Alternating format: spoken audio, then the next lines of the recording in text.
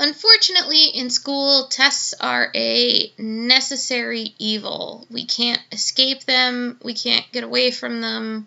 We have to take them. And they come with a variety of different pressures. Whether it's a final exam, a midterm, a quiz, if our entire program is riding on it, tests come with a lot of anxiety. So I just wanted to try and give you some ideas of how to deal with this anxiety. The truth of the matter is that anybody and everybody experiences some kind of anxiety when it comes to a test. It just depends on how much you let it take over. I really don't know why my thing's not going away. Please hold a moment.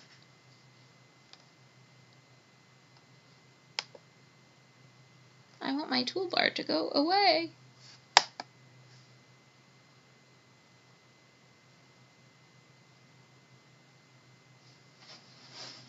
There we go. So sad, eh? Okay, so anyway, it depends on how much you let the anxiety overtake you. So if you're bottom left, or if you are to the right, we got a problem. Usually anxiety comes with sweats, comes with, I usually joke around and call them poo pains, but you know when you have that stomach ache. Some people end up with intestinal issues. Some people, the anxiety is so bad they can't even concentrate at all, and their mind is thinking of every little thing that has nothing to do with the test just to overwhelm them even more. So the more that you let the anxiety take over, the more it's going to affect not only your body, but it's going to affect your performance and your test score. So here are some ways to deal with that. As far as physical symptoms about test anxiety, again, you could have butterflies in your stomach, you can be sweating, nauseous, you could have the poops, you could have sweaty palms, you can't concentrate, or you walk into the test and you knew everything 5 minutes ago, but you don't know it now. Millions and millions and millions of people have test anxiety around the world. Everybody does. Everybody has a piece of it. Again, it just depends on how much it overtakes you. So the more certain you are that you know the material, the less you experience test anxiety. So if you've already watched the video on test-taking tips, I talked about self-fulfilling prophecies and being proud of what you do know and focusing on what you know as opposed to what you don't. That will help ease the anxiety. Also, if you start with the part of the test that you're good at, and you start to build that confidence, that will also ease the anxiety that you have. So this is not how to handle your test-taking anxiety, but I did think it was pretty funny. So, when someone has anxiety, it's usually all that they think about. And if you look at the chart down at the bottom that I had found, I know it's a little hard to see, but what the graph is showing is that the higher the anxiety, the lower the test scores. So they examined 3 different tests. The white bar is a test score with someone who had low test anxiety. The yellow is someone who had average anxiety, and then red is someone who had extreme anxiety. And in each of those scenarios, the red is the lower one. So, again, it's harder for you to access the information that you already know if the anxiety is all that you're thinking about. And a lot of the times when you're so anxious, it makes you frustrated. And when you mix those 2 emotions together, you can't focus and you blank out. But it's not just you. Like I said, everybody experiences some kind of anxiety. For some people, it's an awesome motivator. And for some people, it gets to a point where it can be crippling. too much stress and too little stress can be an issue sometimes. Sometimes if you're not stressed enough about a test, then you might not care about it. You might not care about the result. And it might just show a lack of interest or passion for what you're doing. And again, too much anxiety can be paralyzing. So you want to fall kind of right in the middle where that anxiety propels you to do better. And you get this mindset of, I know what I know, I'm proud of what I know, and I refuse to fail this test. Failing is not an option, so I have to kick its butt. And that's what I'm talking about with anxiety being a motivator. But it is a vicious cycle. So when something is in a cycle, it's called cyclical. So if you already have anxiety, and then something happens, so let's say you have high anxiety, you take the test, you get a poor grade, now your anxiety is going to be higher, and the next test you go into, all you're going to think of is the previous bad grade, which is going to make your test that much higher, or your anxiety that much higher, and your test grade lower. So it happens a lot. You get anxiety, then you panic, then something bad happens, so you get even more anxious, then you panic even more. To give you a personal example, most of you who know me right at this point in my life, so it's November 2015. In 2 weeks, I am taking a test for my doctorate. It is a 4-day test, and the test will consist of I don't know how many questions, but for each question, I have to write a 20-page paper as a response. And I have to use all of the textbooks from the first year of my program in the doctorate as citations to my answer. If I don't do well on the test, I don't get to redo it. I don't get any kind of assistance. I am immediately out of the program. So despite the fact that I'm more than halfway through my doctorate, despite the fact that I have a very good part of my dissertation written, if I fail this test, I'm out of the program, and there goes all the money I've spent and all the hard work that I've done. So to say that I'm anxious is an understatement. I have been so anxious in the last couple weeks that it's caused nosebleeds, that I've had headaches, that I've had a couple panic attacks. But I know that I work really well under pressure, so that I know that in the hotel room, as I'm waiting for that test to open, I'm going to stand in front of that mirror and give myself a pep talk, because I refuse to let this one test ruin a dream I've had for myself ever since I've been little. So that's how you kind of start to break that cycle. So a lot of the times sources come from other people, but most oftenly sources of anxiety come from yourself, where if you look down at the bottom at the picture with the green arrows and the red arrow, the green arrows, that's that cyclical pattern of anxiety. Most often, anxiety comes from the voice within our head saying, I'm too stupid, I can't handle this, I'm going to fail, I don't deserve this, this is going to be too hard, I've been out of school too long, I'm too young, or whatever. The red arrows show you different exit points of how to break that cycle and how to break that internal talk. So I gave you an example of standing in front of that mirror and giving myself a pep talk because I refuse to let this one test ruin everything. So I'm going to stand in front of that mirror and tell myself I'm going to pass, and that's my self-fulfilling prophecy.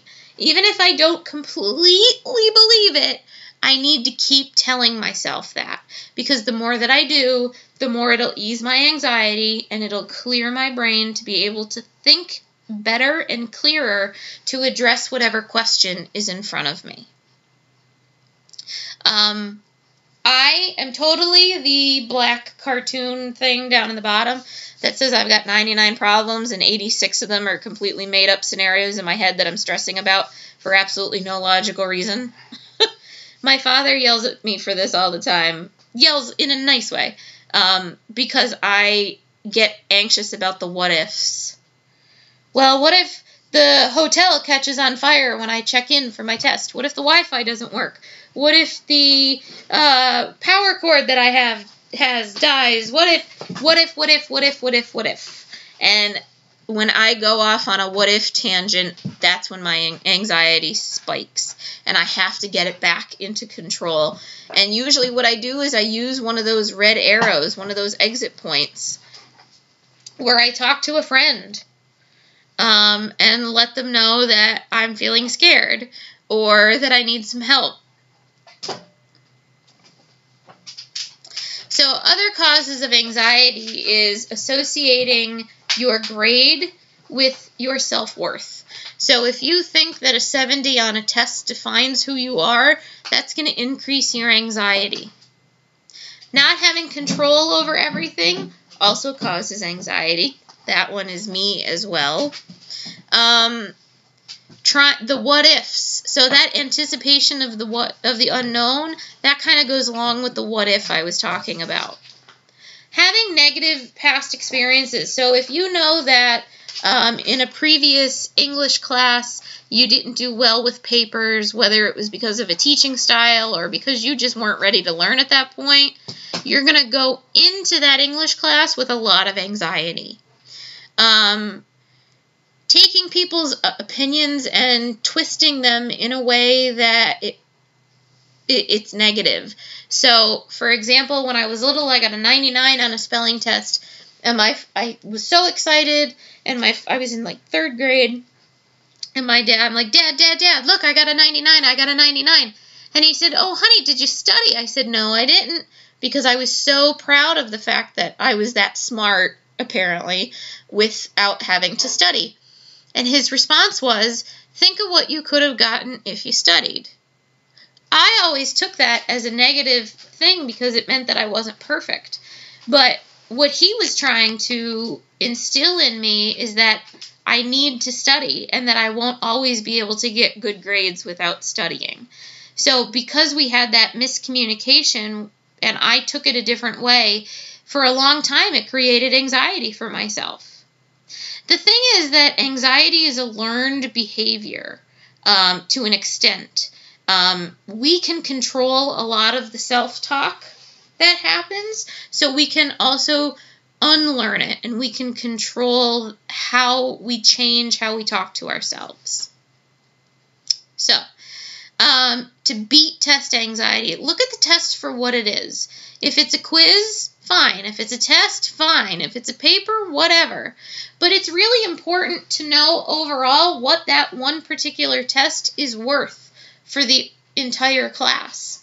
So most teachers will create a class where it looks like there's tons and tons and tons of work, but we do that so that if you fail something or you tank something, you can still pass the class. And think, worst case scenario, if you show up for the test, then you're going to get more than a 0. But let's say you get a 0 on the test. First of all, what are the odds that you're going to get every single question wrong? Slim to none. But let's say you get a 0 on the test. Are you going to fail the class? What's the worst thing that can happen? And logic, really, think of that. What is the worst thing that can happen? For you guys, if you get a 0 on your test, yeah, it'll drop your average a little bit, but would you still pass? Probably. Could you ask for extra credit and hope the teacher says yes? Yeah. So those are ways to lower your anxiety. Putting so much stress on just that one test is going to increase your anxiety, sometimes to a level that you can't handle.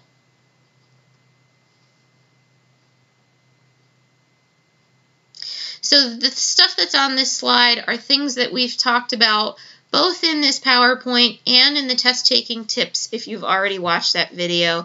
If you haven't, you're going to hear me say these things again, so I'm not going to go through them. But you need to sleep.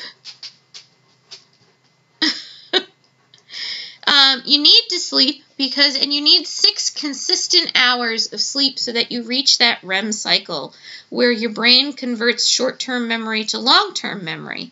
You need to rest so that your body can heal itself, which includes your brain. And if you already know as much as you can possibly know, why are you going to keep yourself awake worrying about it? Because it's not going to change anything. It's not going to make things any better. Worrying is inaction. So worrying is basically sitting there not doing anything but panicking. So if you want to decrease your anxiety and your worry, do something about it. And resting is a good thing to do. Again, this was also in the test-taking tips. Make sure that you ask the teacher questions to either explain a word or clarify what they mean by something. The worst thing that the teacher can do is say that they can't answer you because it might give the question away, but at least try and ask. We've talked about scrap paper as well. If you've already read or paid attention, listen to the test-taking tips. But let's say that your anxiety is so bad that you have a ton of stuff in your brain. Grab a piece of scrap paper and jot down everything that's on your mind, even if it has nothing to do with the material. So the grocery list, I'm going to fail, I'm not going to do well. Put everything down on that sheet of paper after the test is passed out. Because once it's out of your brain and it's on paper, you can't worry about it anymore because it's already out of your head. So it's a way to actually clear your head and let the information that you need move to the front of your brain so that you can take the test better. A lot of people, in addition to eating well and resting, find that exercise and eating healthy are ways to also help alleviate anxiety, because exercise releases endorphins that tend to make you happier and help you relax. Though sometimes people then get anxiety about how they're going to manage to fit an exercise into their routine. But I completely understand. You gotta study. I mean, there's no two ways about it. If you are anxious about a test because you didn't prepare for it, then in that case you kind of deserve the anxiety. But you need to prepare. This chart shows you a great way to prepare each week, after the test, before the test. And we're going to talk about studying and reading notebooks and textbooks and taking notes as well. So these are just some other ways to overcome anxiety that we have already talked about. You also need to make yourself a safe place to land at home. So if you have a lot of anxiety, have that person you can go to kind of like word vomit on them, and you can just let everything out, and they're your soft place to land, and you know that they can hug you and they can talk you through it and make you smile and make you laugh. This is just kind of a recap of all of the things that we just focused on. So when you get your test back, don't freak out over the grade and do not compare it to other people. Any improvement that you make is fantastic, even if it's by 1 point or by 2 points. Again, take notes on your mistakes and determine whether they are the kick yourself in the butt mistakes or the I don't know this material. And that is also in the test-taking tips lecture.